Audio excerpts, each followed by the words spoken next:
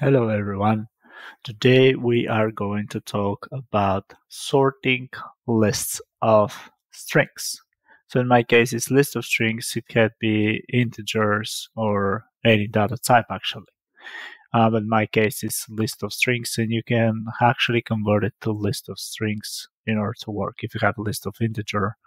So the whole idea is that let me introduce you what we are going to build at the end of the day. So this is a list of cities: Paris, Sofia. Sofia is the capital of Bulgaria, New York, and London. And let's move London to the second place, for example, and let's move Paris to the last place. And now if we go back to this page, which is the main menu, and let's go back to the sorting, and you can actually see that the order is saved. So again, if I move New York to the last place, Paris to the first place, so Paris should be in the first place, New York in the last place, go back, go over here to the same page, so Paris in the first place and New York in the second place. So if I move Sofia to the last place, let's say New York to the first place, so Sofia in New York is the first place, Sofia is the last place. Let's go back, and now New York is the first place, and Sofia is the last place. So you can actually drag and drop. You can only drag and drop right now using this over here. You cannot drag and drop using the names itself. You can drag and drop using those using the icons. And when you're done, actually, I made a little bit extension of this widget to actually save this data into your Firebase database. Or you can actually store it wherever you want to, because I did it without coding, so it will be easier for you guys to actually save wherever you want to, Superbase or your backend. Or it's not purposely, you don't have to actually purposely save the data, because it is actually saved in the app state. So the app state is persistent. Even if you close the app, it will actually save this this state. You can do it this way as well. And then if I go back here, you can actually see. If I go back here, you can actually see my collection. So in my case, I have cities collection, I have one document, and I have the order of the cities. So right now, the first city is London, Paris, Sofia, and New York. And if I go back to my order, you can actually see that the order is not that. But if I click on Save button, and let's go back real quickly to my Firebase, you can actually see right now that the order has changed indeed. So we can actually save the order inside our Firebase.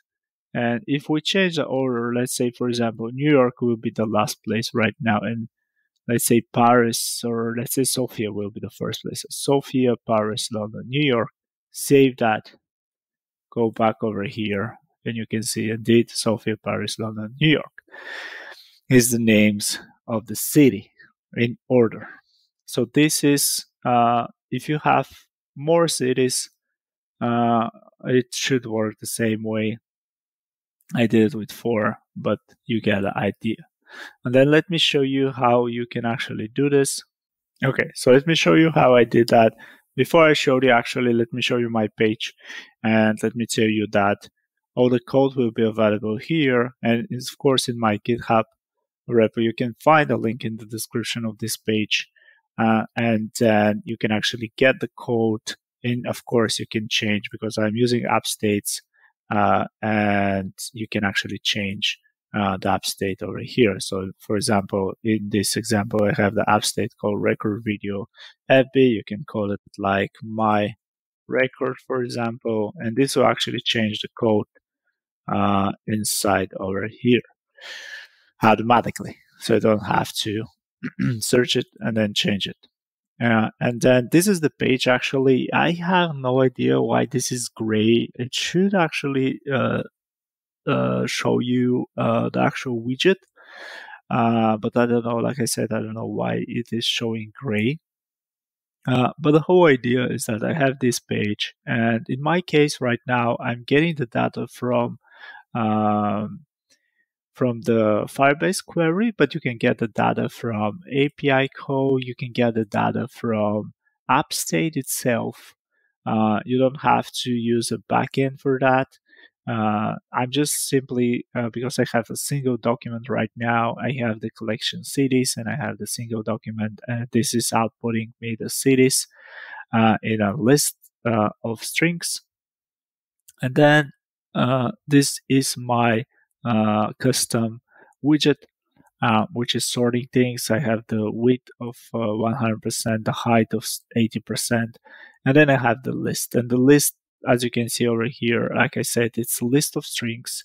And this list of strings, like I said, can come from AppState or any backend that you want to.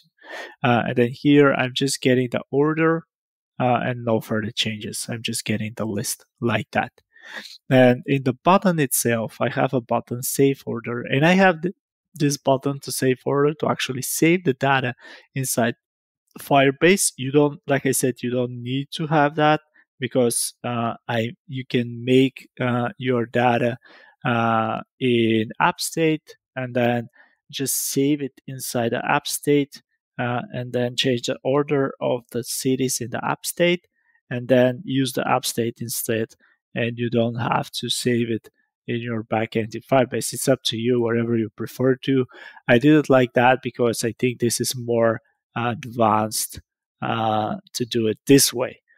And it's keeping the data for every user in this way, because if you save it in the app state, it will just keep the data for each individual user. But if you want to keep the data only the sorting for each individual user, you can do it. You can save this for the app state. And instead of the backend, you can have the app state saved. So let me actually show you real quickly what I mean. If I have this, and I can have another button which will say save app state. Let's say save app state, or save to app state probably is the better one. And then saving to the app state will be, let's say that I have update app state, and then I have cities, the first one that I'm going to use. And then in the first one, I'm going to set value, which will actually set the whole cities. And then I have a custom function. So the custom functions that we're going to use is the last one, because we want to convert the JSON. So we are outputting a list of JSONs, and the list of JSON is the first is the city, and the second is the place of the city, from 0 to 3 in my case, because I have only 4 parameters. And then this list is actually coming from this list is actually coming from AppState, and I'm saving this into an AppState right now, which is cities JSON. So this is city JSONs. No further changes. I don't want further changes. Save it like that. No further changes here as well. And then confirm it. And now you save it in the app state. And this is how you save it in Firebase. So you have, like I said, you have to query it. I'm queried here on the scaffold page, on the scaffold widget, sorry. And then I'm using the reference. So the reference is coming from here. And then, so I'm using the reference here, and I'm using this for the data. I'm using this for the widget data. And then if I go to order, I am actually doing the same thing. So I'm setting the value. So I have the order set value, and then I'm using the same function. And then this data is coming again from the app state, because I'm changing the order. When I drag the items, I'm changing the order inside the city state, the city's JSON app state. And then let me show you the actual code. Like I said, this code will be available in the page, so you can take it from there. So this is the actual code. You don't probably need the print ones. I just did it for debugging purposes. I'll delete it for now. So this is the actual code. You only need one parameter, which is the actual list.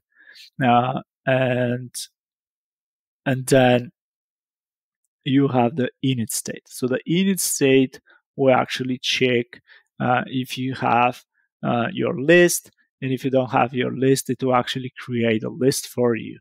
I mean, if you have the list in the JSON format. If you don't have the list in the JSON format, it will create it for you and save it inside the app state. So like I said, the app state in my case, it's cities JSON, but it can be anything. So in the page that I told you about, in this page over here, you can actually change the variables that I'm using. And then the other important thing is that on order. So its on order is actually every time you change the order of an item, it will actually reorder the items of the values, because right now, like I said, is let me show you the app state. Probably this will be better. So if I go to the app state, and let's go to the cities. So let's go to cities. This is the cities, and you don't see it right now, right here, because I don't have a default one. But the whole idea is that it will actually create the name of the city, which, let's say in my case is Sofia, and then it will be like dots, and then let's say 0. So this will be like Sofia will be on the first place, and then it will change Sofia to this will be the third place, because the array starts from 0. So yeah, I think you get the idea. And then this is, and then we have a function. So the function is actually converting this JSON. So it's converting the JSON from city, and then what is the order of the city, where this city has to go. We're actually getting a new list of data, which is a result list. We're getting the data in the list of JSON form, and this is coming from the app state always.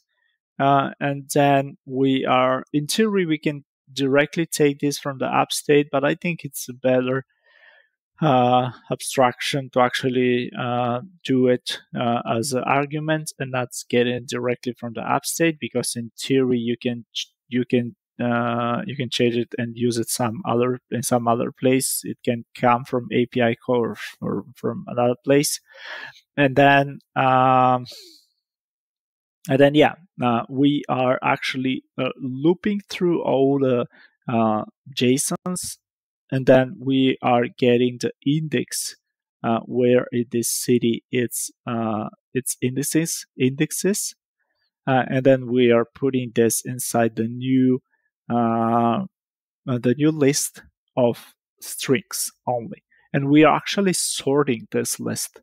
So this list will actually sort it, and then we can actually save it. So like I said, we can save it in the Firebase, we can save it over here, or we can save it in the app state. We can actually have another app state.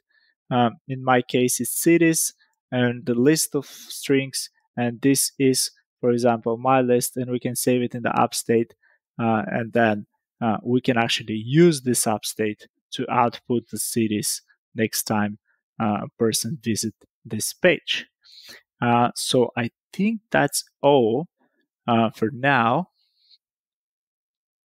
So before we go, I want to just say thank you very much for tuning in and for watching this video. I hope it was helpful for you guys. And then I just want to say that all the links will be available in the description, and that you can actually, if you like what I'm doing, you can actually sponsor my work from this page, which will be again available in the description. And then, yeah, thank you very much again, and have a nice day. Bye bye. Take care.